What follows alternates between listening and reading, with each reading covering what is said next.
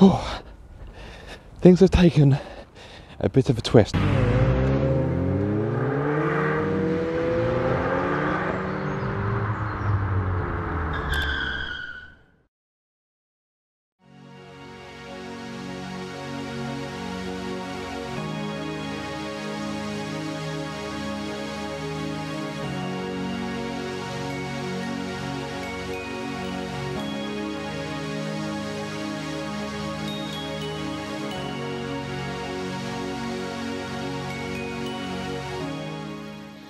Hello guys, and welcome back to Car Obsession.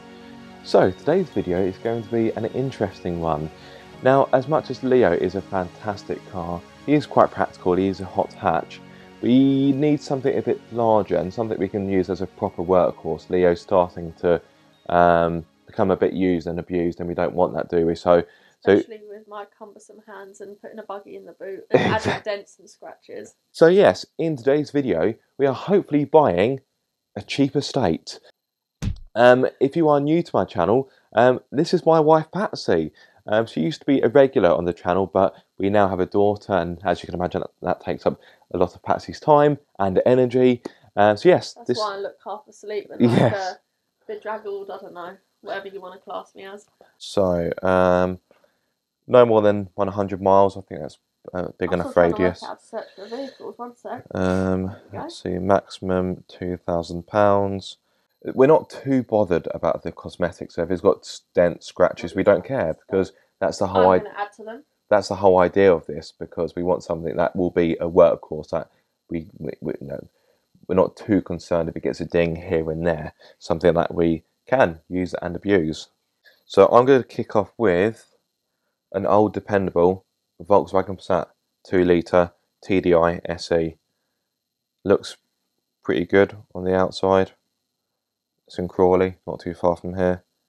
Mileage is 117,000, which for a diesel is nothing. It's barely run in.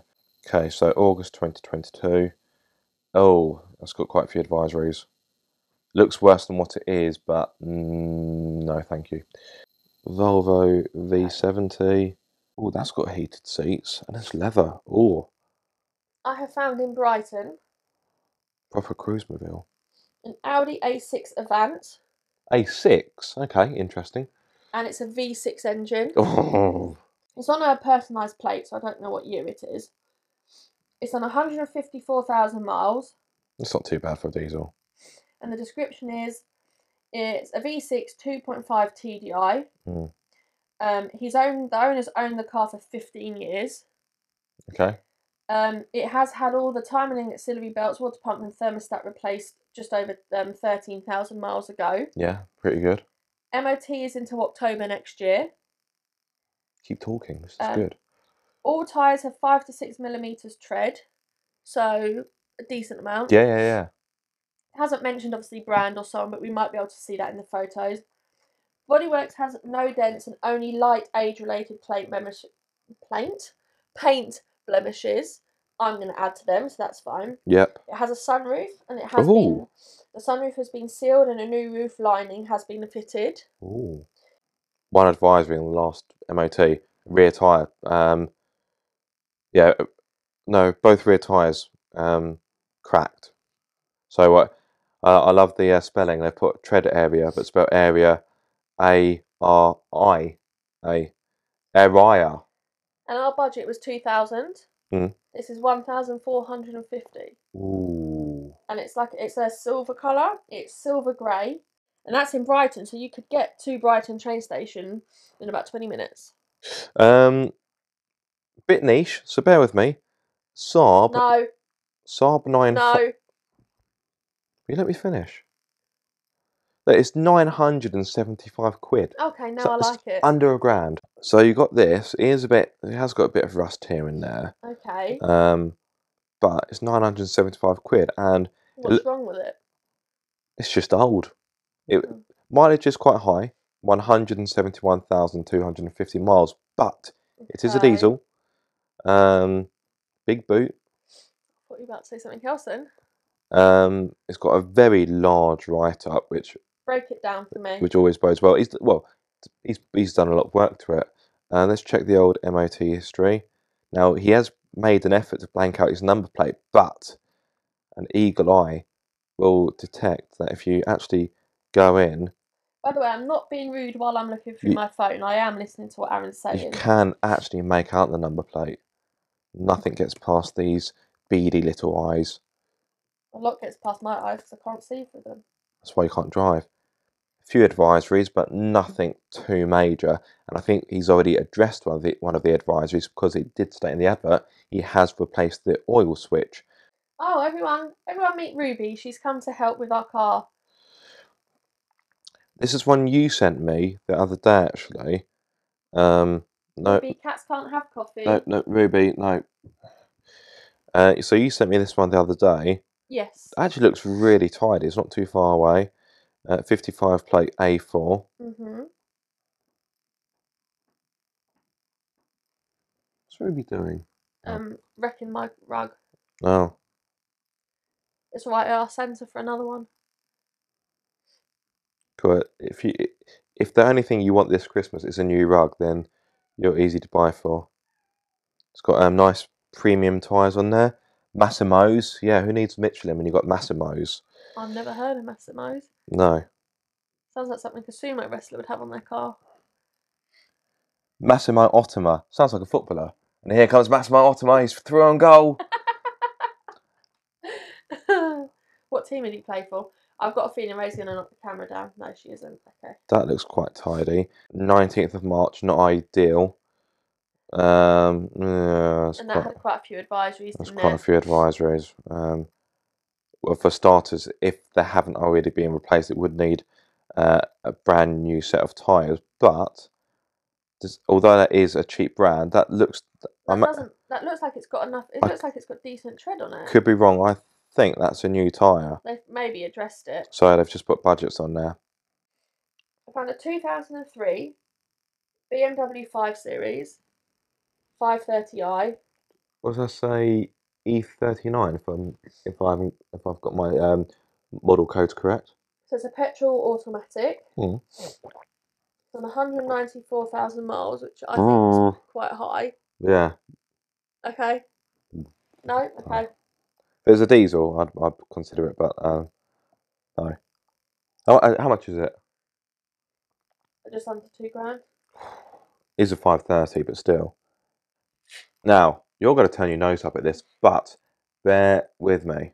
Bear, Grizzly, Canter. Volvo V40,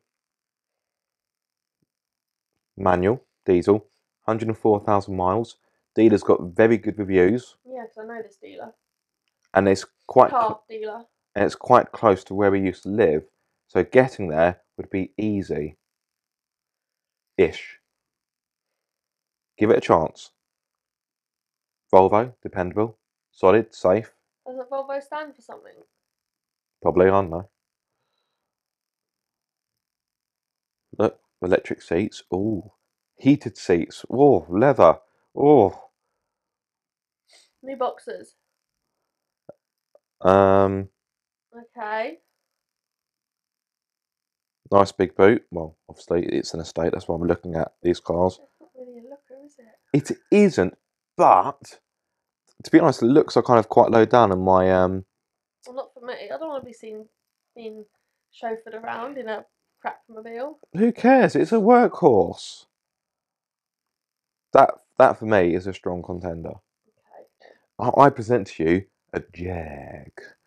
So Jaguar X-Type, 2-litre diesel. Yeah. Under £1,000, believe it or not. Really? It's done, where are we? 145,000 miles. Yeah, under £1,000. It's got rear parking sensors. That's good. The only downside with this one, Oh God, it's interior. But anyway. the boot isn't quite as large as other cars we've looked at. Okay, would it still fit? The interior looks good though. It would still fit, obviously, everything in that we need. Yeah, but the boot is smaller, so that's worth bearing in mind. But under £1,000 for a Jag. You can't really go wrong.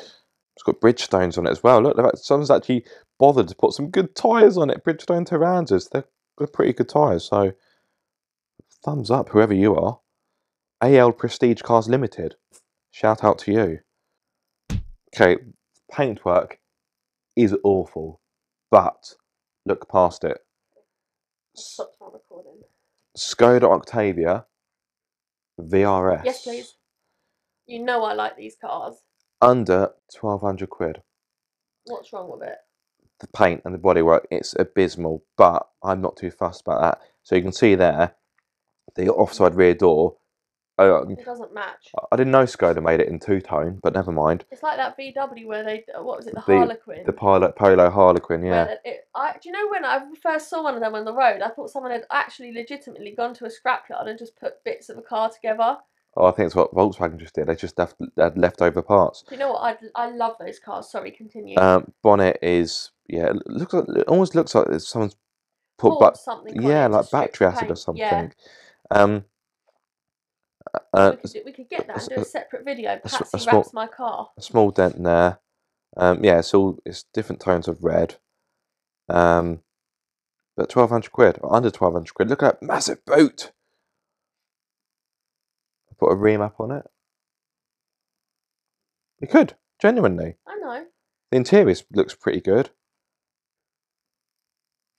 So you know I like VRSs. The rear seats are missing the headrests, which are annoying, but I'm sure you can get them on eBay for next to nothing. But this is the bit where I look at the MOT history and then I just want to pass out. So, LJ53ZDE. Well, December next year. So it's only just been done. Front brake pads wearing and it thin. Passed straight away. Front brake pads wearing thin, fine, they can be easily replaced. Both front tyres near the legal limit. Tyres just easily replaced. Yep. And the exhaust has a minor leak of exhaust gases. Okay. Has done 160,000 miles though. But the dealer's got really good reviews. The only downside is it's probably the furthest away. They're like near Bristol. I think it's time. Shall we ring some people up? Good morning, Sal. Oh, hi there. Is your Octavia VRS still available, please? Yeah, we still got that car. Oh, perfect. What kind of service history have you got for it, please? My outlet's got no issue with that one. Some car exchanged it to me and they just give me the logbook for the car and that's it. I couldn't tell you.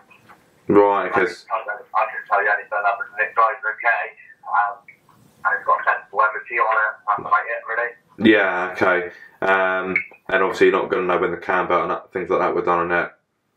No, unfortunately not. Okay, so is everything working okay on the car? Yeah, I mean, when the car came in, there was one thing I had to do. I had to change the driver's door lock. Other than that, yeah, that's the work on it. I would tell you this bodywork is not the greatest on it. It has got a bit of lack of tail here and there and everywhere, basically. But yeah, mechanically wise, a bit of lack of tail. Engine, turbo, all works great. Yeah, okay. Alright, well unfortunately I'm not actually based that near you. I'm actually in Worthing, so I'm just kind of shopping around at the moment. Just wanted to get a bit more information. But yeah, you've been very helpful. Thank you very much. You're welcome. Thank you. Okay, bye for now. Hello. Motor Company. Oh, hi there. Have you still got the Volvo V40 available, the kind of maroon burgundy one? Yeah, it's available. It's a nice car. It's like one of them Volvo classics. Okay, and have you got the what service history have you got for that Volvo classic? The previous owner, father was a mechanic who always maintained his vehicle and done everything for him. So he doesn't have no such record, but every time he needed any maintenance, he got it done. Okay. And it's a part exchange that's coming to our stock as well. It's not something that we usually sell, but because when I looked on the market, this car was like a collector's car, a car that holds its value, it's going up in value, and it's a good little runaround for someone that wants that.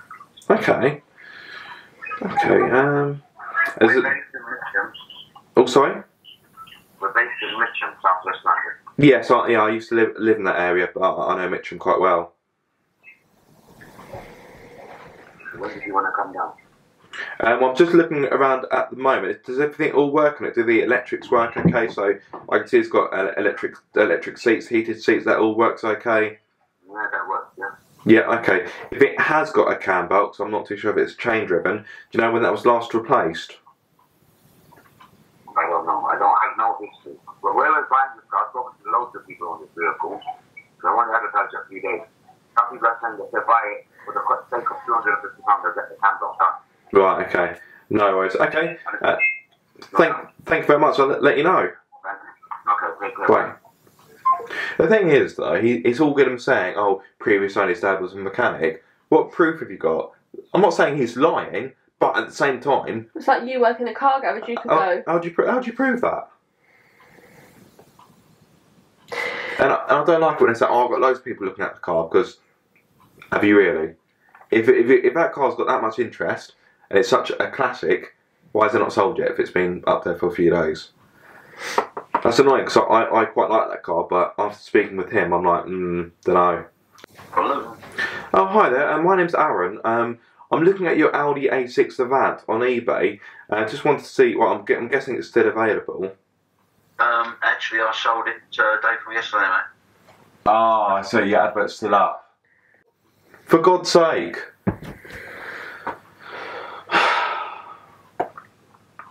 That's very irritating.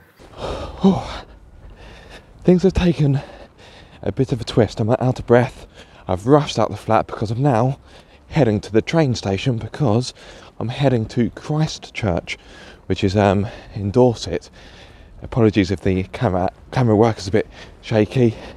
It's all very rushed. I need to get the 12 o'clock train because the way I need to get to Christchurch, the trains are every hour and the dealer closes at 4, so not a lot of time in order to get things sorted. The car I'm looking at is one that we haven't even spoken about yet, so anyway, I've got a train to catch. Goodbye.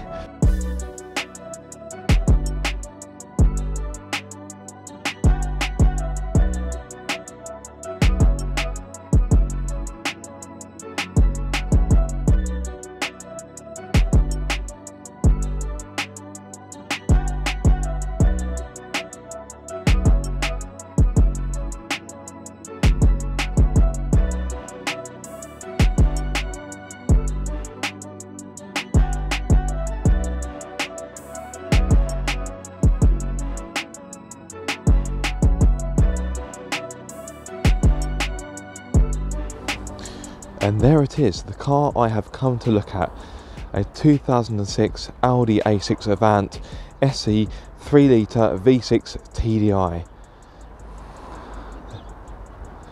Now of course it's got some age-related marks. It's been around, it's been well used. Now believe it or not, this car has over 210,000 miles, yes. What am I doing? I've gone mad. But just because a car is high mileage doesn't mean that you should avoid it. As long as it's been well looked after, then it should be alright. Right, I'm going to go inside, have a chat, have a look through the paperwork, and who knows what will happen. So here we are. I've only gone and bloody bought it, haven't I? What am I doing? Yeah, so the car for what it is in pretty good nick. It's got a bit of wear and tear, of course, but hey, it's been around for quite some time and it's done many miles. So yes, here it is, my new family V6 estate. There we go.